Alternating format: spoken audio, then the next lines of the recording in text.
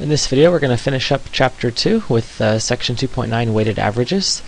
We're definitely not ending on an easy note. Weighted averages are a little bit tricky to compute. They require a little bit of setup, but once you've got the details organized, then they're manageable. So here we go. Vocab first. Weighted average. What is it? First of all, each value in a data set is multiplied by its weight. Then these new values are averaged. So a normal average is you just take a whole bunch of numbers, you add them up, and you divide by how many numbers you had. In a weighted average, each number in the data set gets a certain weight that it's multiplied by. So some things carry a higher weight than others. One example of this is your grade book here at Grower School. So your homework category might be worth a certain percentage. Your test category might be worth a certain percentage. So each of those categories has a score, but they're weighted differently. And so to find your overall grade in this class, you take a weighted average based on the categories and their weights. Another type of problem that involves weighted averages is called a mixture problem. So in these kind of problems, you're mixing two or more parts together to make a new whole. So say you're mixing some lemonade. You'll mix some lemonade mix with some pure water, and you'll obtain a new mixture that has a different concentration. So lots of example problems will involve mixing two things together. Alright, here we go. Another type of problem is a uniform motion problem. So uniform motion you should also be learning about maybe in your science class. So for uniform motion, use the equation distance equals rate times time. Another way of expressing this equation is the rate or speed is distance over time. So speed or rate is distance over time is the same exact equation because you multiply the t on both sides. T comes up here. Rate times time equals distance. So anything involving distance, rate, and time is called a uniform motion problem. Uniform because you're going at constant speed. And that's all there is to it. So solving these kind of problems, the best way for me to do this is to show you some examples. School is 12 miles away, and you get there in 20 minutes. What is your rate in miles per hour? So we take this equation, distance equals rate times time.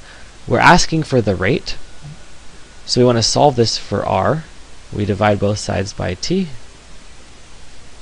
and we get that the rate is the distance divided by time, which is what I had over here anyway. So now you can see where that comes from.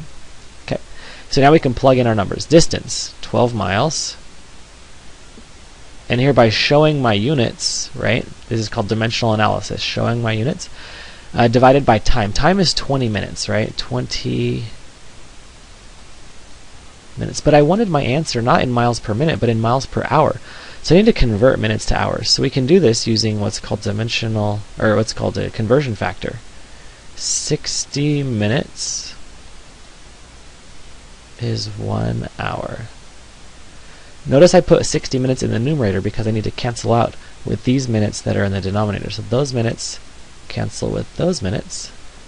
And now I have 12 divided by 20 times 60. And if I do that, I get 36 miles per hour. Another way you could have done this was to first note that 20 minutes is 1/3 of an hour, and you could have done 12 miles divided by 1/3 of an hour. And remember, when you divide by a fraction, you multiply by the reciprocal. So either of those will yield this final answer. Okay, so that's an example of a uniform motion problem. Distance, rate, and time. And just making sure that your units are proper. Distance is in miles. Time here is in hours. We had to convert it. Alright, so general problem solving tips, not specific to the rate problems, but all of these kind of mixture problems or whatnot. First, make a table to organize your data for each part of the problem. So if a problem involves multiple parts mixed together or multiple steps in a journey, you want to label everything you know in a table. And remember that the total of all the parts added together always, always, always has to equal the whole. So here's an example, weighted average. This is just like your gradescape, right? Suppose your homework category counts 40%, and you have a 90 in the homework category. Your test category counts 30%, and you have an 85 in that category.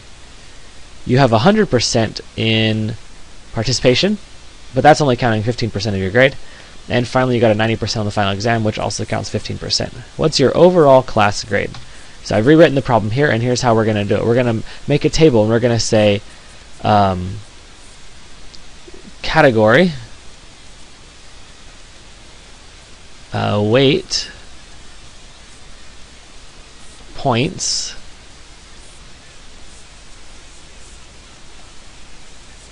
okay, so first category, homework. I have a 90%, so 0.90 because we convert it to a decimal. Excuse me. Excuse me. And that counts 40%. So the weight is 40%. Sorry, I made a mistake here. The weight, or percent of the total, we're going to put as decimal. This one we're going to leave as a 90%. Okay. Next category, we have an 85. And that category counts 30%, so 30%, 0.30. Next category, we have 100%. That counts 0.15. And the last category, we have a 90%, and that also counts 15. So the total of all the weight should obviously add up to 100. 40, 30, 15, and 15 is 100, or 1.00. Okay, now we can add up all of our points. So we multiply the category value by its weight to get the weighted average. So if we were just taking the average of all these scores, we would just take the average without having any weight factor. But we want to get the weighted average. So multiply 9 times 0.4, that's going to give you, 9 times 4 is 36. 85 times 0.3, calculator real quick, 25.5. And 100 times 0.15, clear 100 times, oh stupid, I don't need a calculator, huh? 15. And 90 times 0.15. 90 times 0.15 is, what, 13.5. Okay, now if I add all these up, I can get my total score. 36 plus 25.5 plus 15 plus 13.5 equals, hey, it's a 90%. Who would have guessed? I didn't know that actually, I promise. When I made it up, I just picked random numbers. So the weighted average is 90. Well, I add all my points up, total, I get 90. And then technically I have to divide by the total of the weighted part, which is exactly 1. So when you're doing your grades, the weight is always 1 because it adds up to 100%. So maybe this example, it's a great example for gradescape calculations, but it's not a great example overall of doing a weighted average, because once we added these up, we just divided by 1. So no change there. Normally you'd be dividing by the total of all the weighted part. I'm realizing right now as I explain this that if I was a student, it's quite possible I would be confused right now. So if this made sense to you, fantastic. If it did not make sense to you, don't worry too much. In class we'll do lots more examples. And I have one more example to do here on the board. So mixture problem. This one is a little bit easier, and I've already set up the table for us. So lemon juice concentrate is 90% lemon juice. We want to make 3 gallons of lemonade. That's only 12% juice. How much pure water and how much concentrate should I use? So the amount of concentrate, I don't know. The amount of water, I don't know. The total amount, I know. I want to have 3 gallons, so I can fill that in. Okay. The actual amount of juice in the concentrate. Let's put in an X right here. The amount of concentrate is going to be an X. I don't know. An unknown. So the amount of water, X plus the amount of water has to give me 3. So the amount of water has to be the total minus the amount of concentrate. 3 minus X. Does that seem reasonable? If I get 3 gallons total, 3 minus X. Total minus concentrate equals water. Okay. How much juice is there in the water? 0. How much juice is there in the concentrate? 90%, so 0.9. So the amount of actual juice that I'm getting from concentrate is the product of the volume of juice concentrate times the percent. So 0.9x. So it's basically a weighted. It is a weighted average. 0.9 is my weight. X is how much I have. So 0.9x. Then over here, I have actual juice 0. And what percent juice do I want at the end? 12%, so 0.12. Okay. How much actual juice is it here? Well, I have 3 gallons, and I know that my percent juice is 0.12.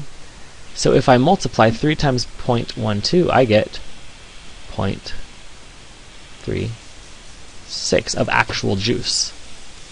Alright, now, none of the juice came from here. All of the juice came from here. So the 0.9x from right here plus the 0 from right here has to equal 0.36. So that's nothing, right? If I divide by 0.9, divide by 0.9, I get x equals 0.36 divided by 9. 36 divided by 9 actually goes in evenly. That's, what, 4? 0.4. So this means I need 0.4 gallons of concentrate. Okay, how much water do I need? 3 minus x. So water, 3 minus 0.4 equals 2.6 gallons of H2O. So if I mix 0.4 gallons of this 90% concentrate with 2.6 gallons of pure water, I'll end up with 3 gallons of 12% juice. Okay, so if those don't make sense, like I said, they are a little bit tricky to kind of wrangle your mind around, and there's a lot of different variety of examples where if you solve one and it makes sense, you move on to a different one and suddenly it seems a little weird. We'll do a lot more examples in class, but I think you can see that we can use equations in algebra to definitely make this stuff manageable, although I would never say these are easy.